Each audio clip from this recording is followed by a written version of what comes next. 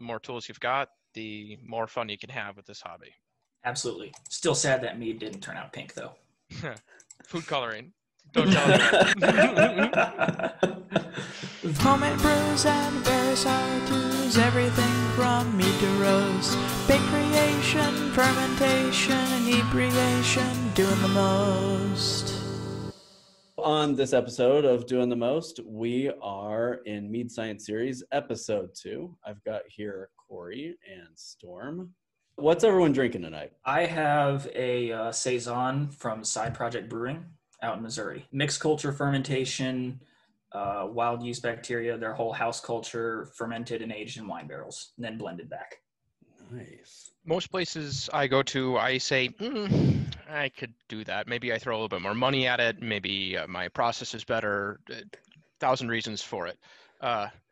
These guys, not so much. Figured to open a real damn good pro bottle. And this time it's the Blueberry Chipotle from Manic Meadery. And it's good. It's just as good as I remember it from when we were tasting down there. So very happy to be drinking something fun.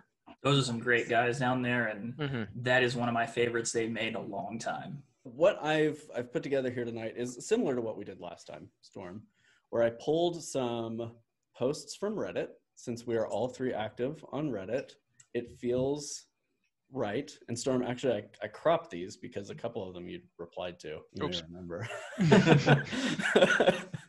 But I felt like we could use these as inspiration to talk through some process stuff, some science behind mead making. And really, I'm going to let y'all kind of have the conversation, and I'll nudge it in whatever direction I'd like it to go. But y'all are the experts. We're here to learn. Starting off, number 1, this was posted by a beginner. It says, question about yeast alcohol tolerance and the potential for restarting fermentation.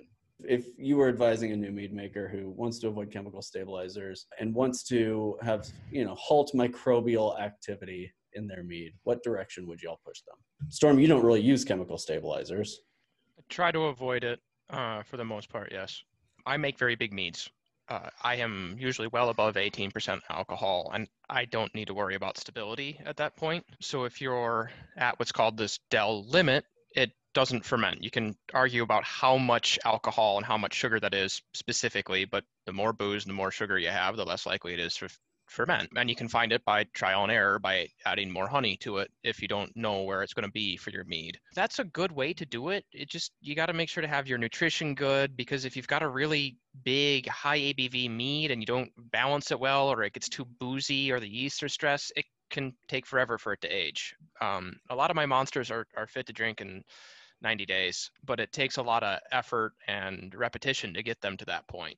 They can be very unforgiving. At lower ABVs, I like to sterile filter. I'm not sure it's going as well as I used to think that it did. I'm thinking about maybe doing a lower level of filtration and then take a poke at UV stabilization, which is not something that I've seen a lot of people work with yet. Are you thinking thin plate filter for that? Or? I am thinking a thin plate filter. I think I can slap that at the end of my brew cart after a 1051 micron pass and end up with something that maybe keeps a color and aromatics just a little better while still being microbially stable, and then also having not to deal with quite so expensive absolute filters, because those $45 filters get old really fast. Yeah, that 0.35 that I'm running on the end of my filtration is a little pricey, so I get that for sure. It's not my preferred method for making a sweeter low ABV, but it works great in a pinch. One of the other things that I like to do, which is get it where I want it dry, back sweeten it with a combination of lactose and xylitol or erythritol, unfermentable sweeteners, something that you do a lot or used to do a lot. And then I can prime it with just regular dextrose corn sugar, get it to the carbonation I want. That's a little more old school, but it's nice if I want to do something that's bottle conditioned on whatever yeast I'm using, Surly aging stuff, that kind of thing. That's a really, really great method. I've had really good success with it in the past. Can we double back a little bit? I want to talk about Dell units and how that factors in. It's a thing that I think, Cory, I think you may be the first person I ever saw mention it. online. And I actually heard it from a friend of mine. And I've seen it more and more recently. So it's a thing that folks are picking up on. If y'all could like explain like I'm 5, how that works, because there's a calculation, right? Yes, Dell units are actually pretty simple. There's a value that about 75 to 80 Dell units is considered microbially stable. And what that's going to be is between 750 to 800 grams per liter of sugar, which is absurd, by the way. That is a ton of sugar. Yeah. Some of the highest wines that I've seen on Noble Rot, like Tokai and Sauternes, aren't even at that level. Or the alcohol is actually 4.5 times as effective. So 17.5% alcohol is going to be around that-ish, around 78-ish. So of course you can push these. A strong yeast is going to go over them. But if you kind of are slowing down, or if you're kind of tapering off at it, it's a good way to actually make a sweet mead at or around a yeast tolerance. I'm still working myself, trying to go a little under with that. Yeah. Say get something to stop at like 10% with some residual sugar, but you need a lot of acidity and tannin to balance it because you're ending at like 1080. And I use a number that's a little lower, 65 to 73. I've heard people use. I don't know if I'd want to do that professionally.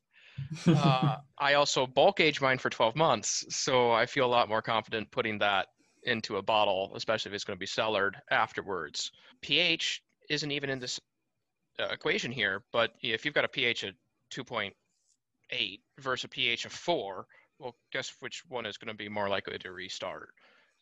So there's definitely a lot of research that could be done in microbial stability in mead that hasn't been yet. It's still a new product. There's a lot of science that hasn't been covered. People that know me know I make these big tons of fruit meads, a lot of residual sugar. I found like 1045, 1050 at 14% is usually pretty stable. Mm-hmm. Even if you're using a 16% yeast. So yeah, you can kind of tailor that, and you can up your residual sugar a little bit, if you have a 12 to 14% yeast, say USO5, you can actually get it to stop a little closer to that 12% at 1065. But again, you need to balance that right. The reason that Dell units kind of exist is actually for your fortified winemakers like port. Because what they're doing is they're taking an actively fermenting wine and they're putting eau de vie directly into that wine and bumping the ABV up with the sugar and stopping it that way. So it's a pretty old school idea and process, but it's being used in other ways currently than just what it was intended for. It's easy to get wrong if you don't understand what's going on with the situation, but it's really, really a solid, simple way if you want to avoid chemical preservatives, which, maybe you want to use oxygen scavenging for Campden. It's not the end of the world.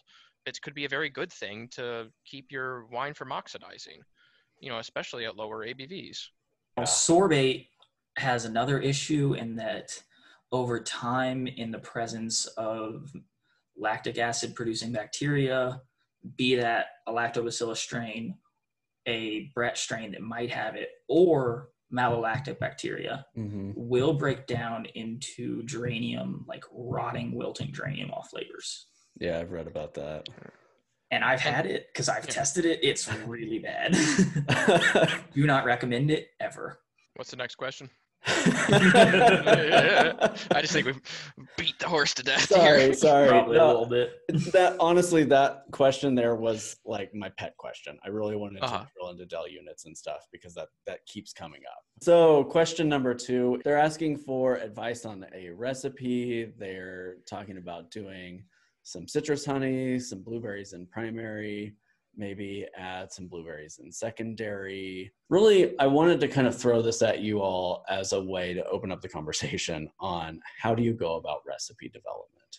Because this seems, honestly, just on the surface of it, it seems like a perfectly fine approach. Seems like a very doing the most approach. They've got a lot of different things happening in here. I'm curious, when y'all are developing a brand new recipe for something big and fruity and bold, where do you start? What are your building blocks? I really, really like to build different recipes. I usually start with 2 big things, obviously, my ABV and my final gravity. So that kind of says, okay, what yeast am I going to be picking? what vein am I going to be doing this in, and then do I want it to be carbonated?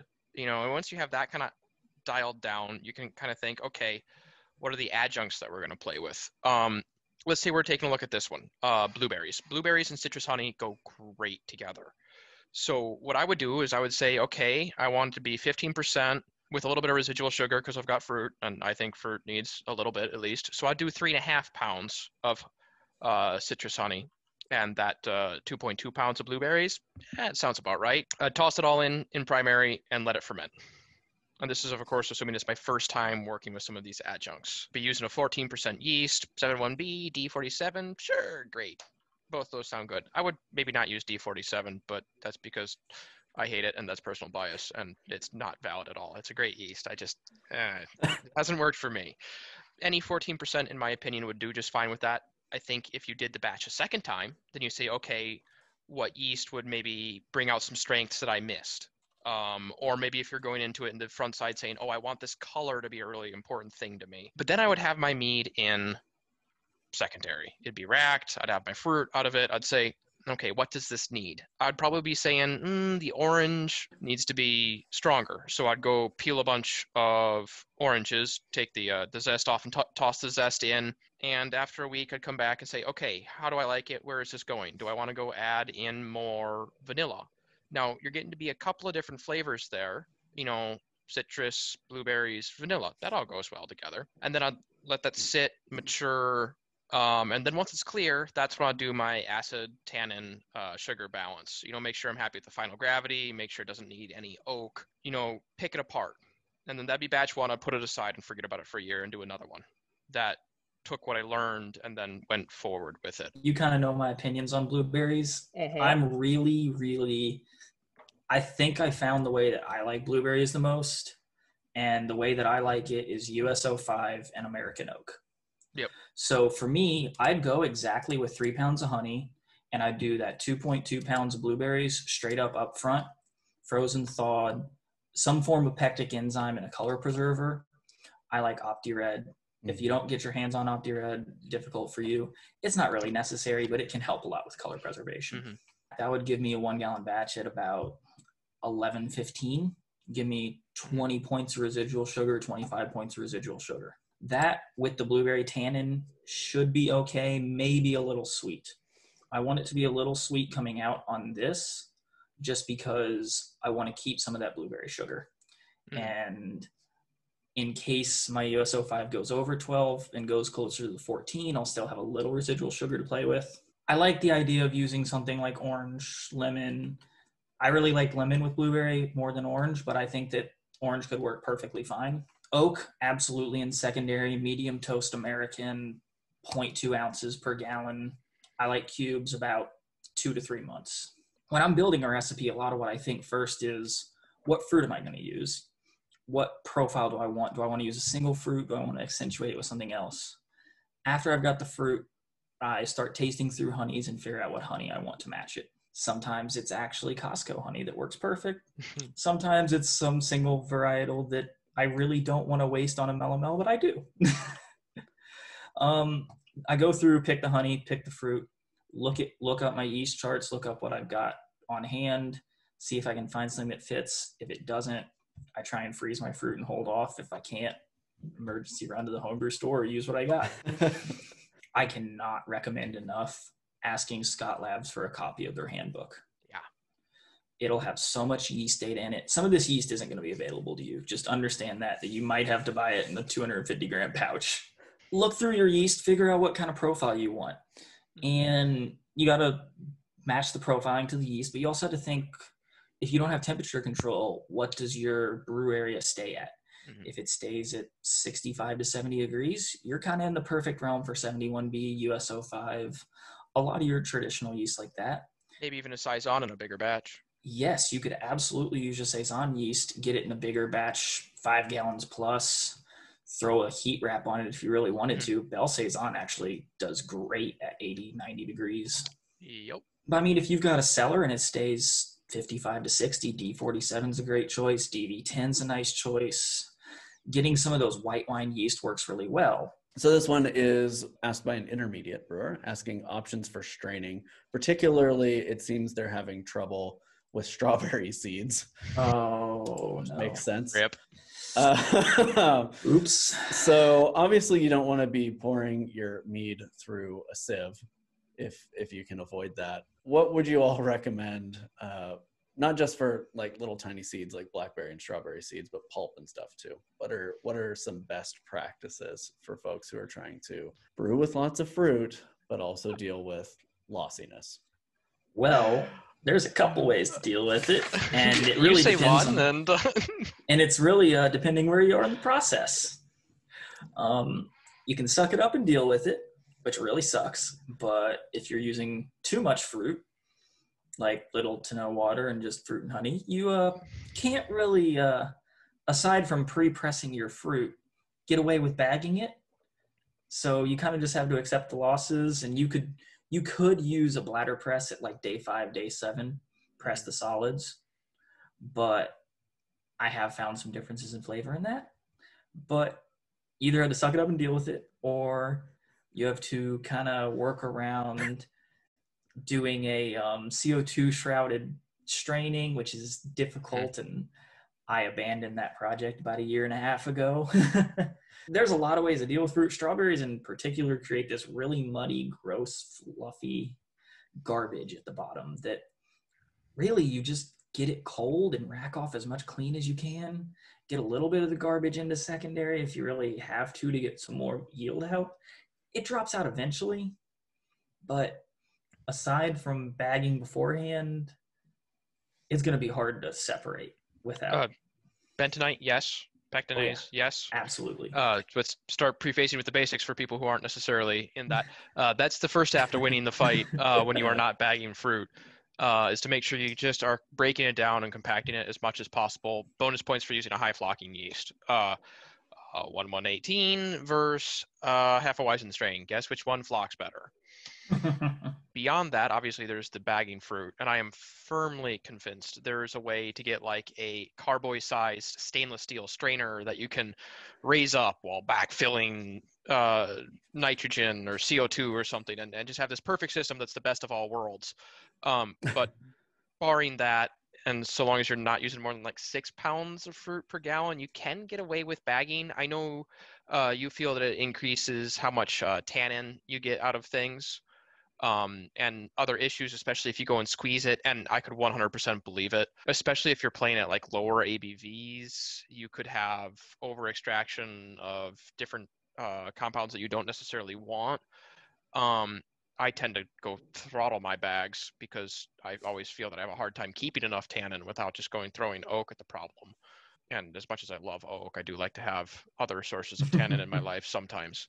If you don't have a ton of fruit, what you can do is you can get the big hop spiders that they use for brewing, like the big basket ones. Mm-hmm. You can put that into your mead, and you can actually have it flow into it if it's a bigger mead, if it's sweeter, if it's higher ABV, because the lower the pH, the higher the ABV, the higher the residual sugar, the more resilient to oxidation it's actually going to be. So you can get away with a little bit more. So you can actually put those baskets in there to get that last little bit and let it kind of go into there and siphon out. Bag it until you can't. And then when you do have to bag it, make sure you're using all the right enzymes. I think that's about the best you can do. Enzyme-wise, Lylezyme EXV, that just absolutely shreds fruit to pretty much nothing. You will get the most quickly reforming fruit cap and ridiculous amounts of goop you've ever seen, but it will compact, it'll break down, and it'll fall out if you use bentonite in primary. Accept loss, maybe rack to a smaller vessel than you started with. My losses can be up to 50% of my mead at times, so yes. I had a no water raspberry that I was ecstatic. I only got 25% loss on. That got heavy fast. Okay. A lot of fruit. Yeah. Okay. All right. Maybe this one will be a simple one. So this question number 4, basically asking, will this much honey, this amount of honey, overshoot the yeast tolerance.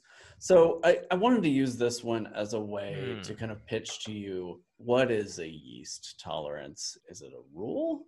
Is it Can we pick suggestion? a different yeast for this question so we can have harder answers? This is an yeast interesting yeast for this question, actually. Such a double-bladed sword. But you also know my experience with this yeast, so you know why it's an interesting question. Well, a lot of other people have told me that they've hit ABVs with this, and I've said, yeah, let's go take a look at your numbers. And there's always usually a little bit of fudging. Oh, yeah, I had 3 pounds of fruit. Well, did you use a refractometer on your fruit to know how much it diluted? Oh, no, it couldn't be that much. Yes, it can. Yeast tolerance. If you want to go ahead and get to your question so that we stop interrupting you. No, I mean, legitimately, that's the question. When you see yeast tolerance marked on a package, what does that mean to you? To me, that means where under normal conditions, the yeast will approximately stop. Within 1 to 2% over normally, but possibly 1% under. So say -1 + 2. Yeah, I would agree with that. And with repeat process and repeat conditions and repeat nutrients and fresh yeast, you can dial it into plus or minus 0.5%. That's pretty easy. The thing is being that consistent with everything, targeting a specific ppm yan, plus or minus 5 yan, not plus or minus 35, really being specific with it.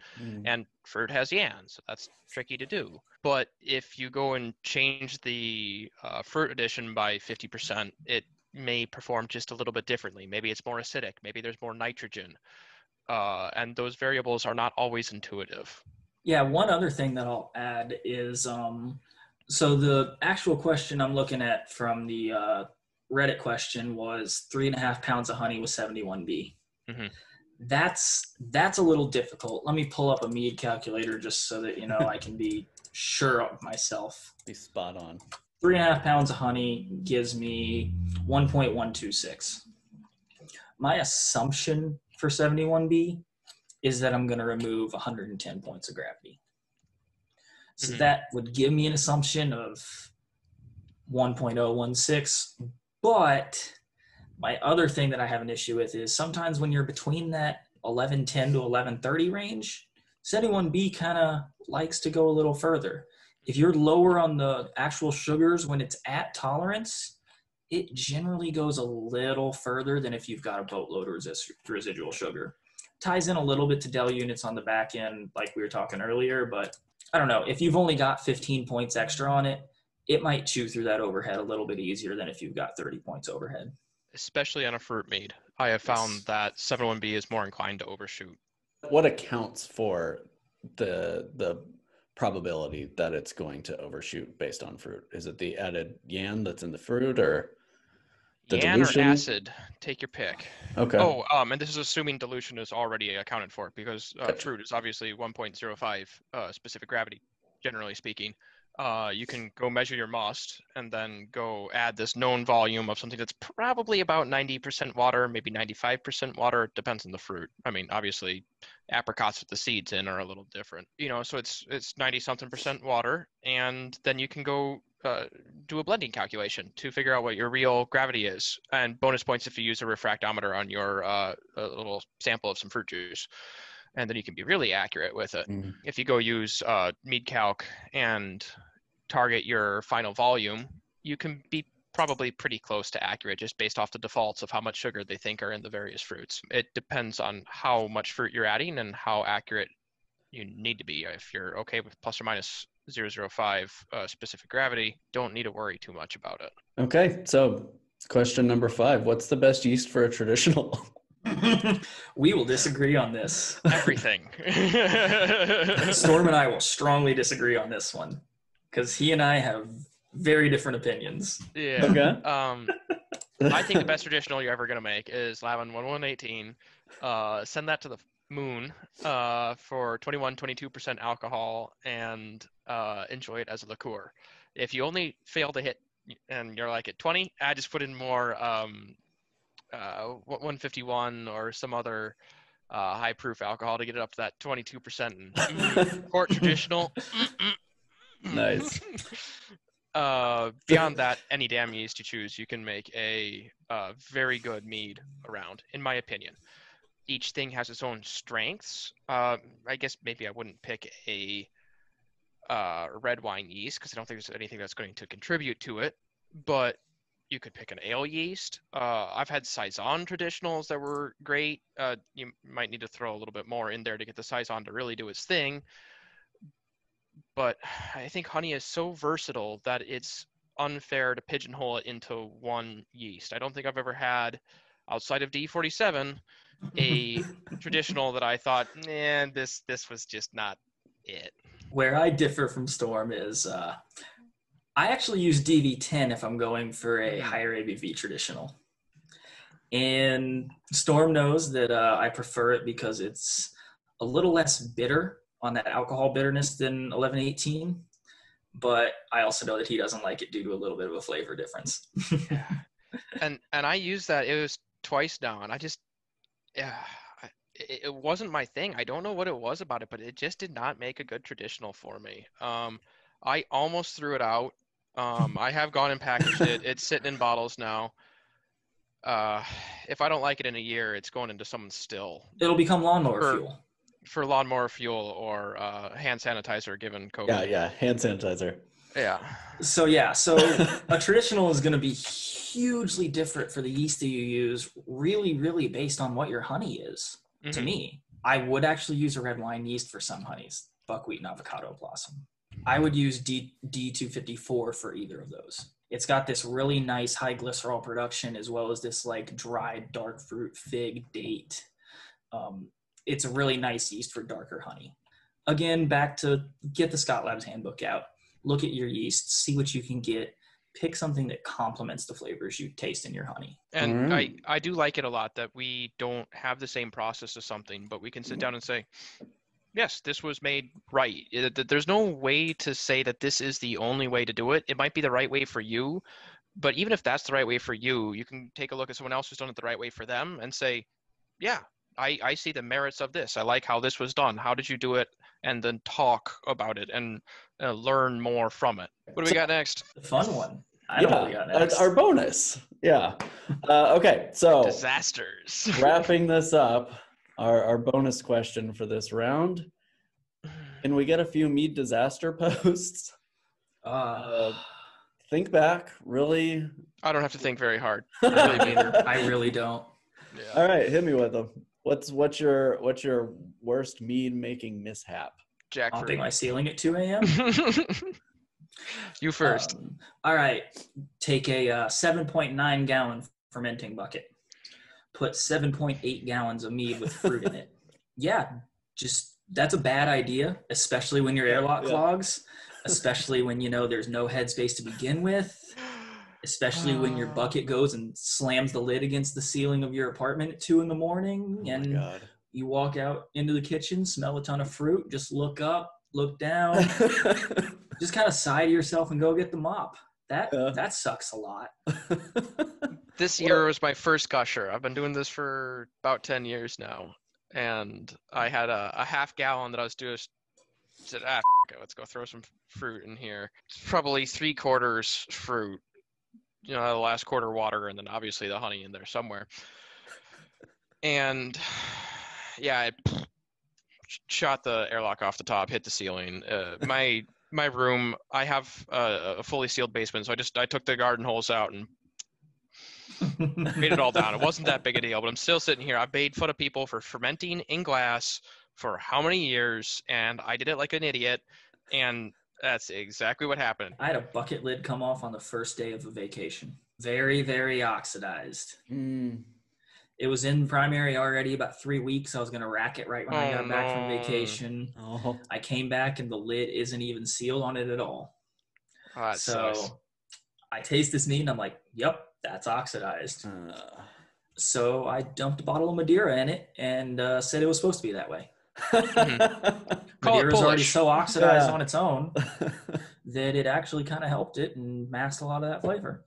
Drank through it. A lot of people really liked it and were like, oh, I really like this like Madeira note that you got. And I'm like, yeah, there's a whole bottle in a gallon and a half batch. Yeah. So what's your worst mishap? Jackfruit. Yeah. I bought a jackfruit at a Asian market. It was like 20 pounds. and I split it open with my best knives and started getting the fruit out. I was like, okay, maybe it wasn't the most sanitized thing, so I'm gonna sterilize it in a pot, get it up to pasteurization temps. Apparently, that's how you make a vegan meat replacement, like a pulled pork replacement. I have not puked from alcohol in what year is it? Since college. Lucky and you. That's a little while back. Yeah, I hurled off my porch. It tasted like nasty bong water with raw chicken in it. I have never had something like that before. Apparently, it was too unripe. I had opened it too soon. You're looking up on YouTube how you knock on the side of it to know if it's ripe. I've never eaten one before. I got it wrong. I'm never going to forget that. It does make a fantastic faux pulled pork. So I've been told. Were you guys on the subreddit when that durian basil? I tried it. Oh, they sent me a bottle. God, I forgot they sent you that. I took that actually to try with Tony. It tasted like regret, sadness. It was kind of oxidized. You better link that thread, by the way. Please link that thread. It was Reddit makes a mead, and they picked 5 ingredients. It was. I remember this. It was passion fruit, General Tso's sauce, durian, basil, and rose water. Oh, it was the rose water I was forgetting. It was something. I made a durian wine years ago. It didn't turn out great, but it was perfectly drinkable. I can't imagine putting chicken sauce in it. But before I forget, by the way, the mead Discord that Storm and I are in does have a request for you. Oh, what's that? Taki's mead. Yeah, okay. I saw that and I didn't know what that was. They're very, very spicy chips. Yeah, they're kind of like they're corn based, right? Yeah, and they're like roll-ups. Yes. And you can get them spicy. You can get them in unnecessarily hot levels. Yeah. There's a little like bodega by Taki's 10 years ago or so that I used to live by, and I would go in there and get a Sundrop soda and Takis, and it was like finding the 2 most obscure snack items you could find in one place. I think I posted about it on Reddit the other day, and this has Reapers, ghost peppers, and that was the one that you said you did a wash on it that I wanted. Yeah, I washed them twice with vodka, and so you toss the vodka or you use the vodka? Well, okay, so kind of. I after washing them twice with vodka, I rinsed them in cold water, and then threw them right in. I think it was in primary. Seeds, no seeds. No seeds. So just the papery dried flesh. Chicken. And then the vodka I actually poured into a big dish in my dehydrator and turned into pepper oil. Oh, that's cool. I evaporated the entire bottle of vodka and ended up with about 6-7 milliliters of pure hot. Just a ton of capsaicin and oils. Nice. Yeah, I gave it to a friend of mine, and he said that he dipped a toothpick in it and then put that in like a 3-gallon pot of chili and swirled it around, and it was enough to heat the entire pot of chili. Wow. Let's see this ghost pepper, Reaper, whatever. So it's kind of like this purpley color. There we go. Yeah, there it's catching the light. So it's 18 to 21% alcohol by volume, depending on the batch to batch. And I use 4 Reapers, 5 habaneros, 6 red chilies, and a poblano in a 1-gallon batch. Do you dry these first? I buy them dried. Okay. The poblano I tend to steam on the stove just to break it up a little bit. I will quarter it and steam it, and then toss it all in a bag. This one was a particularly hot. This one I was doing with scorpions. I gotta check my notes. I'm pretty sure it was scorpions instead of ghosts or reapers. And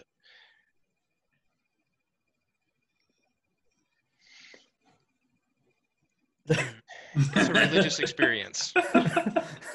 How is it 2 hours from now? Wash your hands. Next morning's a little rough. You can usually feel it the day afterwards. Yes. So in addition to right now. Right now it's good. Like I can feel it. It's hot here, and then it fades pretty quickly. The way I treat the peppers, I think, is right because it doesn't stay too long. But I can feel it's here and now a little lower, and it sits in your belly and stays warm down there. Well, I want to thank you guys for sharing your knowledge, for doing everything that you do to help grow the mead making community online, because it's interesting how there's like little smatterings of mead makers all over the net, and it's like the meme we're talking about, they're all starting to kind of find each other and share these best practices and share these resources and things. And unfortunately, talk each other more too. I mean, that's and I'm not a helper on that. No, I gotta say for sure, yeah. As much as I try to be helpful, yeah. I mean, that's part of every great community is knowing how to give each other a noogie when you need it. Yeah. Yeah.